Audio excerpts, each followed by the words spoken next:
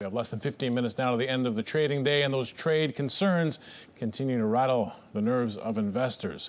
Expecting an announcement after the close of markets from President Trump on the China situation. Let's get some perspective now. We're joined by the co-founder and chief market strategist at Path Trading Partners, Bob Iaccino. Good to see you again, Bob. Good to be here, Greg. How are you? Not too bad. So here's a little bit of late day drama. We've been talking about China and the U.S. all day. Now we have the president saying he's making an announcement after the close. What's the concern, I guess, the chief concern among investors in all this? Well, there's been several stories citing the comments of President Trump lately as somewhat undermining the talks, the invitation from the U.S., presumably the executive branch, Steve Mnuchin specifically, to China to resume talks. So this is what I'm telling you right now. It's not news.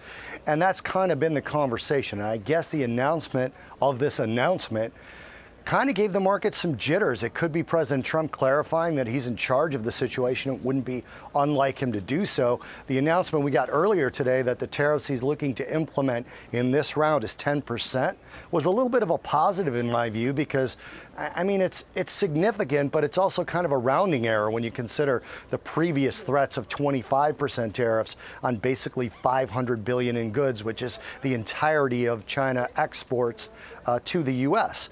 So the 10% number on another $200 billion, I saw that as a little bit of a positive in a very negative situation for equities. But you saw the acceleration. I think the nerves of the market are, what's he going to say? He's known to be sort of the rambunctious part, the bad cop part of these negotiations, and I'm just kind of hoping he's more tempered. When I think about the trade relationship between Canada and the United States, and we have spent a lot of time at being on Bloomberg, a lot of Canadians have spent a lot of time trying to figure out what Donald Trump are they getting. Are they getting the art of the deal character who likes to come in with the bluster and you end up somewhere that's not too far from where you were? Or are we getting someone different now that he's in the White House? This seems to be the tough thing to overcome. Where is he headed with all this? You know, the situation with Canada, I see it a little bit differently. I think you're always getting the art of the deal. You're always getting the bad cop from the public comments and the tweets with President Trump. Now, the U.S. is viewed as having backed off a little bit on some of the hardline things with Canada, specifically the dairy tariffs and things like that. But here's what I see with the Canadian situation. It went bad when Justin Trudeau publicly stood up to him. Europe hasn't done that, and those trade talks are seen as going a little bit more smoothly. But with Canada, he's getting a lot of pressure from his own party as the midterms approach to kind of bend on some things, and I think he will. I really think we're going to see an announcement sometime later this week that Canada, Mexico, and the U.S. are done. I really believe that. I'm not hearing anything. I don't have any kind of information to that effect. It's just the way that I'm reading the overall signs. But China, I think that's going to go badly. I think it's going to drag on, and I think that has the potential to bring the S&P down anywhere from 5 to 7% from where it sits as of Friday's highs. 5 to 7%. So if things drag out with China, you think how long would it take for us to see? Is this a matter of days or weeks for a pullback of that magnitude?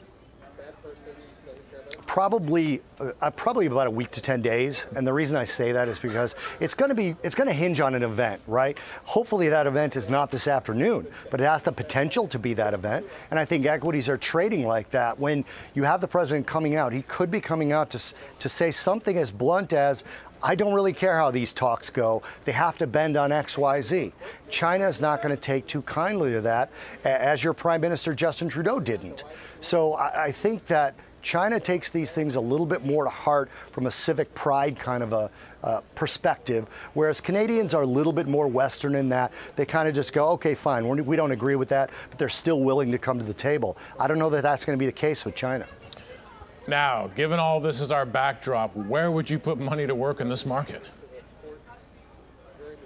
Well, a couple of things. We're obviously looking for things that aren't necessarily affected by trade. We recommended to clients to get into Norwegian Cruise Lines on Thursday because they had a significant dip during the last hurricane season. We think we're much better. They are much better prepared to manage that. So we put that recommendation out. And then also we're staying away from sort of the big money center banks because if you get a global downturn, based off of the two largest economies fighting, and you get interest rates higher, I don't think that's going to be good for the big money center banks. We bought peso and we bought Canadian dollar as well about 10 days ago, and we're still in those two trades. Those still are performing well. That's in anticipation of a NAFTA-like deal actually being put into place. Lastly, I want to ask you, how much attention have you been paying to the emerging markets, and how concerned are you that it becomes more than just an emerging market problem? Well, quite a bit. I mean, the contagion itself is going to hit Europe a lot harder and first. And that's one of the things that we actually like right now. We like the euro. We like European equities quite a bit, considering the progress that's been made. So we're watching it. We're not in emerging markets, so it's not something that's hurt us. But seeing the emerging market equities go into a bear market, emerging market currencies down on average about 10%, China kind of fits in there. So they're one of the drivers of that, and the contagion going to Europe has me a little bit worried. All right, Bob, as always, thanks for your time and for your insight.